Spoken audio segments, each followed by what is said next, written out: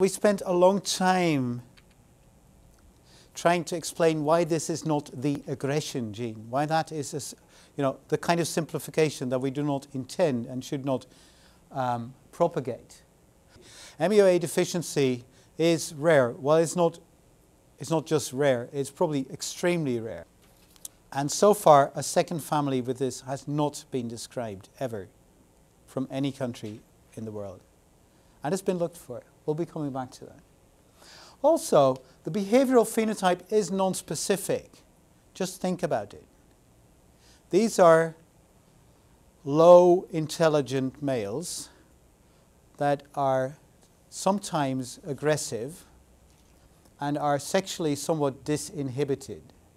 Now, how uncommon is that? Probably the most important reason to not use this concept of an aggression gene is that, of course, the behavior is not hardwired. It's not written in the gene. The behavior as such is not there. What is there, of course, we know, is the MAO A protein, enzyme.